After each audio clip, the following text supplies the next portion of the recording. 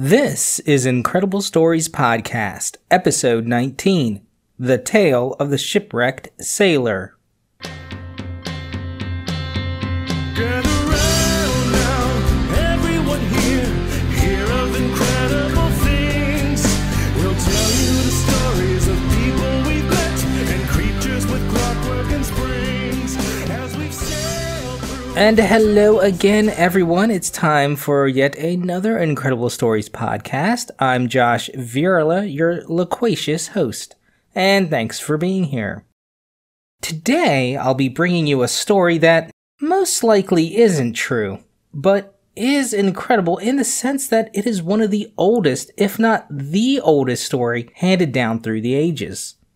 More than 4,000 years old, this short Egyptian tale is slightly older than the Epic of Gilgamesh, and this ancient story is written in hieratic script, which is an Egyptian priestly form of cursive writing, different from hieroglyphics. The fantastic story tells of an Egyptian merchant coming back from a failed expedition, and he is worried that the pharaoh will be angry.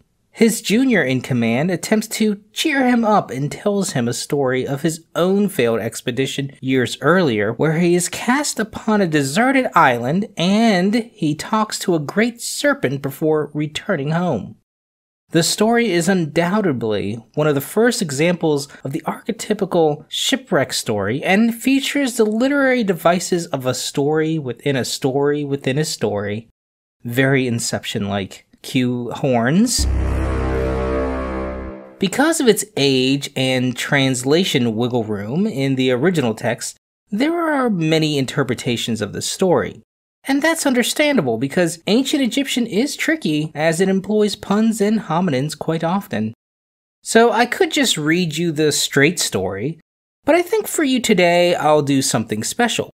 Which is why today I decided to present this story to you in a more theatrical form. And you may recognize one of the voices. Zane has so generously decided to come back and perform for this episode.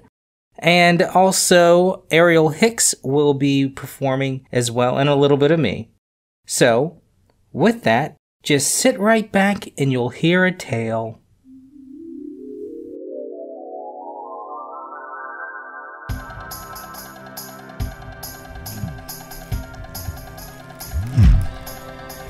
Secure the mooring lines, men. Make sure the ship is secure. My lord Nephir, why so troubled? Let your heart be satisfied. Ha ha! We made it home! Praise to the Ra and Tefnut, for we've made it all safely back to dry land after such a long time abroad. Look at the sailors, how they rejoice in the arms of their loved ones after so much rowing.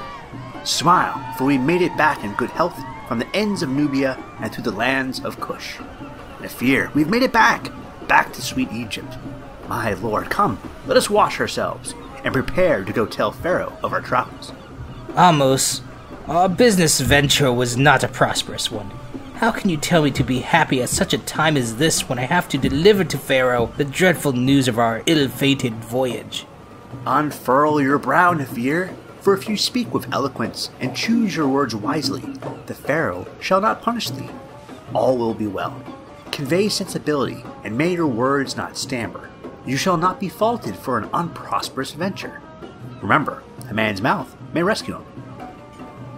Bah! Your words wander.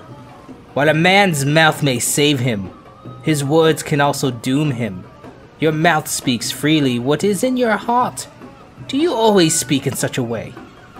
I worry because your lightness of the situation is foolish. What know you of this situation? Ah, my friend, let me put you at ease. May I regale you with an account of what happened to me once? Do as you wish, Amos. Your optimism is wearing on me. My lord, my tale begins when I was just a sailor, many years ago. I had set out on an expedition to the mine of the Pharaoh, on a ship 180 feet long.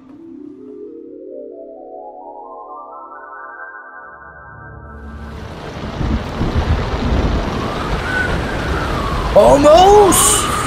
Fear not of the approaching storm, for you sail with the finest 120 sailors Egypt has to offer. It is not that I fear the storm, Yufra, and I am honored to be a member of your experienced and lion-hearted crew. I am troubled by the 12-foot waves battering our ship. This slight breeze is nothing but a mere tickle upon the leather chests of this crew. Take comfort, for the shore is on the horizon.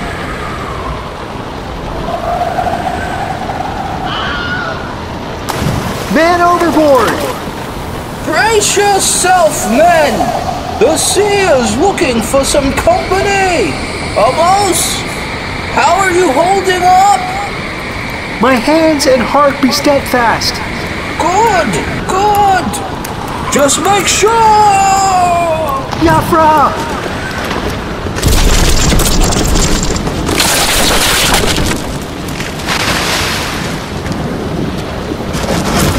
Yafra! Shipmates!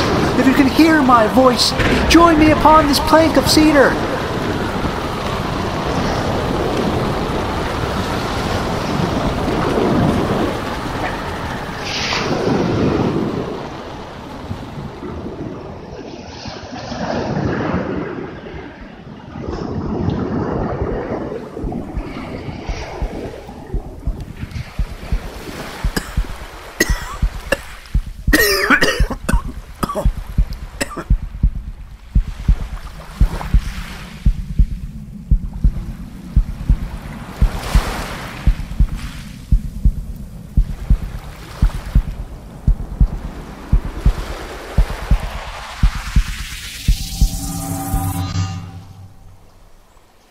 Gone! The ship! Everyone! All gone! Why am I the only one here on this beach?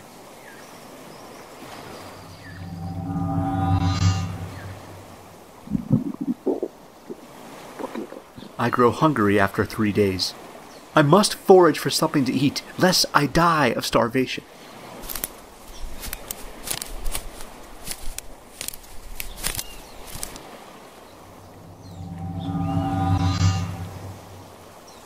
So bountiful, this island. I've never seen so ample a nourishment on an island. Let's see, I have 15 figs, 2 cucumbers, and 3 fish. I shall give an offering unto the gods, and then have myself a feast.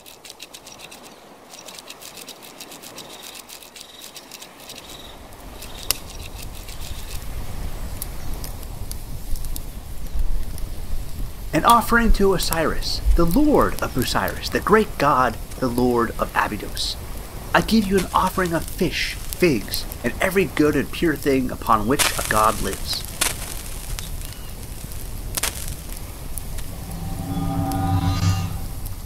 That was a much-needed lift to my soul. What's that sound? Is the sea quickly rising? No, it sounds thunderous, like people coming toward me. Or an earthquake. No, again. Why, it's...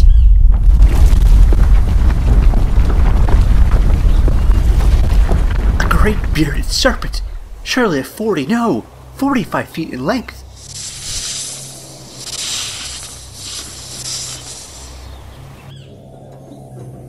Do you fancy my golden lapis scales? Or do you come here to battle? Speak, human! O great serpent, I throw myself upon the ground before you, like a temple. Who brought you here, commoner? I see no ship.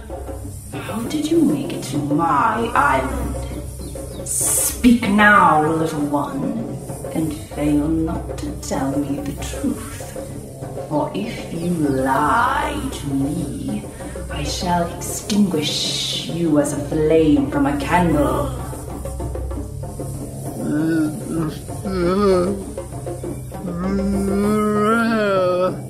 I sense your words, little one, but only hear the utterance of fear in your mouth full of sand.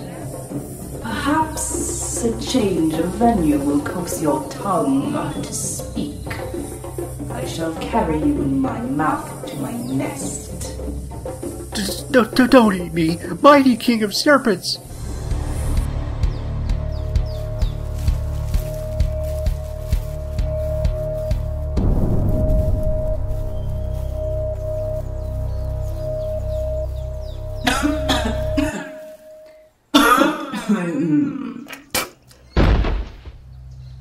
Aha! I'm all in one piece.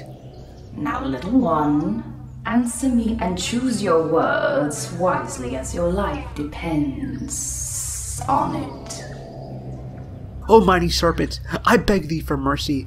I was on a mission for Pharaoh.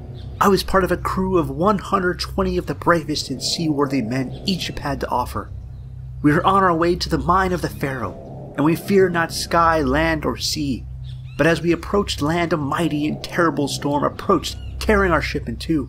The wind howled like jackals, and I struggled to stay afloat amongst the towering waves. All around me they crashed, but I managed to grab a hold of a piece of wood. And there I clung, as I was tossed around the sea. All upon the ship perished under the waves, except for me. The gods saw to it that I be spared, and cast me upon the beaches of this island. And behold, here I stand before you today. I see the sorrow in your face now, and sense still a fear amongst you.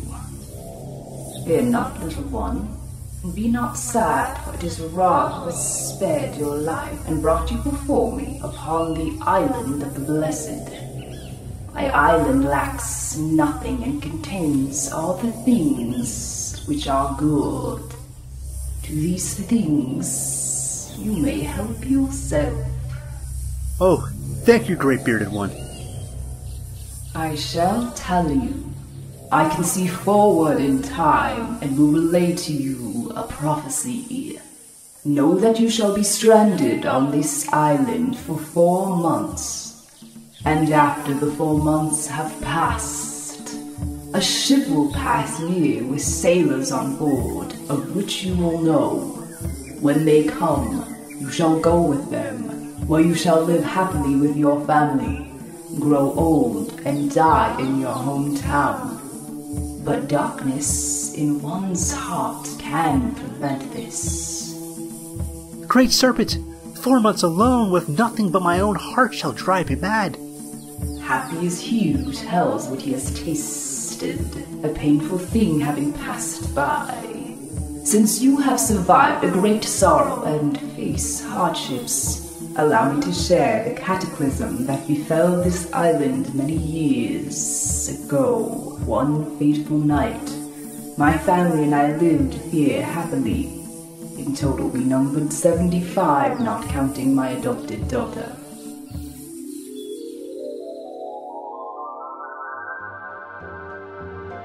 Ka, it is almost time for dinner, but before we can eat, we are in need of figs. They are sweet and enjoyed by your brothers and children. Wow, they are on the other side of the island. Perhaps we can forgo them for tonight. I'm tired and do not feel like going to the other side of the island. Please, Father, can we have some figs tonight? Tomorrow is so far away. I cannot say no to my little girl. You make my heart warm with your joy. I shall go to the other side of the island and get the figs. Yay! I went that night through the forest to the far side of the island to retrieve the figs as my family gathered around for dinner. I was alone when the star fell.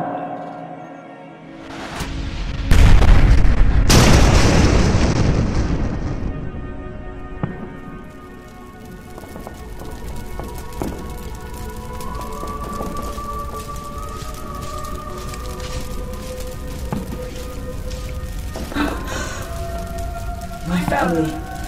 I must make it back to them. No. No! Don't leave me. Come back to me.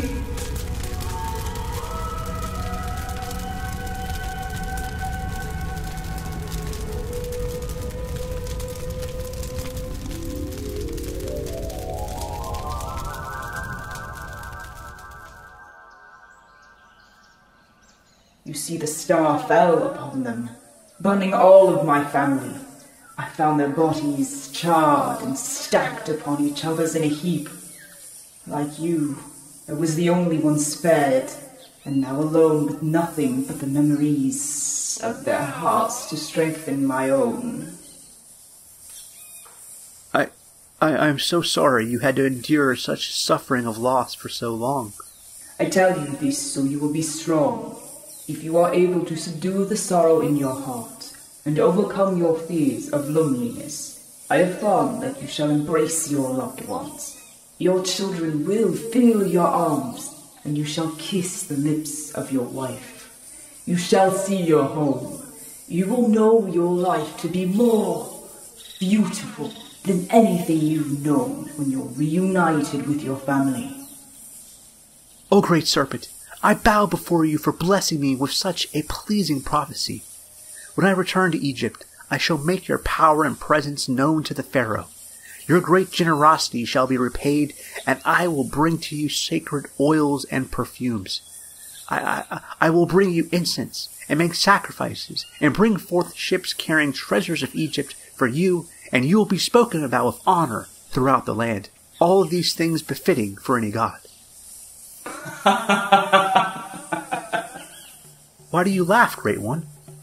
You are not rich in these things, little one. You are a mere commoner, and I am a prince of the land of Punt. I have all these things, lacking in nothing except for the oil which you speak of. Don't trouble yourself with such things. There is no need for you to return here once you leave, little one. In fact, once you leave this island, it shall become as the water disappearing beneath the waves. And the months passed just as the mighty snake foretold. My rescue was nigh. Amos, you come to me to give news of a ship. Yes, Great One. How did you know? I was in a tree and spotted a ship approaching. It is as you had seen. I know all about this island, little one. Now go to your home, and see again your children and wife. In 2 months' time you shall be back in Egypt. Make my name good in your homeland. This is all you owe me. Yes, Your Excellence, of course.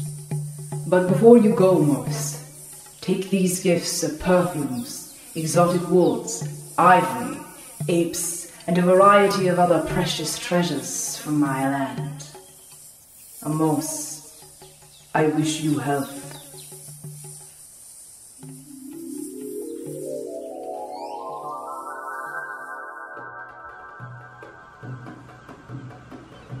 And so, I made my way to that boat and called to the sailors.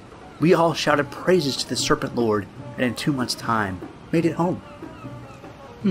Then what? I then made my way to Pharaoh, once home, and told of my tale of adventure. I gave him the gifts that were given to me from the great serpent. The Pharaoh was pleased with my gifts and my words, and so gave me a position in the government and allowed me followers of my own. You see, it is good to speak, and it is good for people to listen. Amos, my friend, just stop talking. One does not give water at dawn to a goose that will be slaughtered at noon.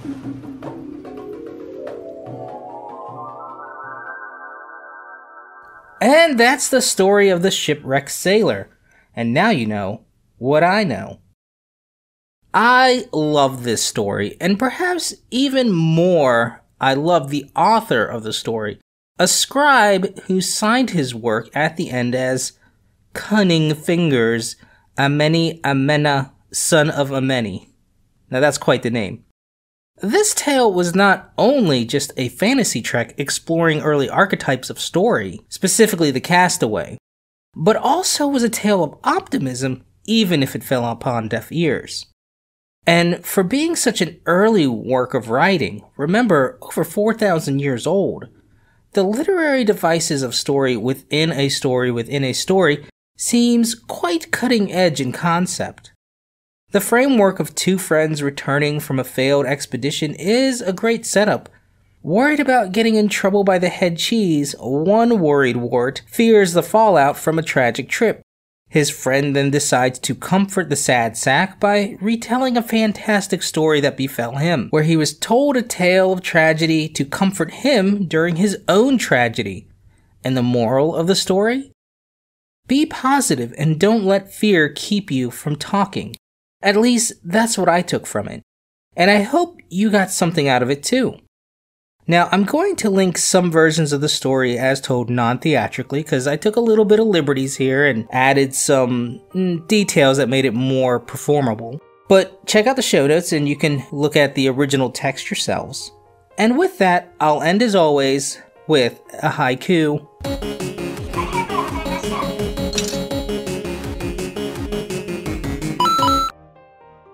Snakes on an island. I mean, really big snakes, man. Why haven't you left? And that's all the time for you guys this time. Check out our main site for other stories on incrediblestoriespodcast.com. Send me an email with haikus or show suggestions, or if you just want to say hey. Follow us on Facebook and Twitter at IncredPod. Rate us on iTunes and peep us out on YouTube and Stitcher. For Incredible Stories Podcast, I'm Josh, and remember, the journey of 1,000 tales begins with the first word. Gather round now, everyone here, hear of incredible things. We'll tell you the stories of people we've met and creatures with clockwork and springs. As we've sailed through the tunnels of time, spreading our message in songs. We've seen many wonders and heard many tales of future and times now forgone.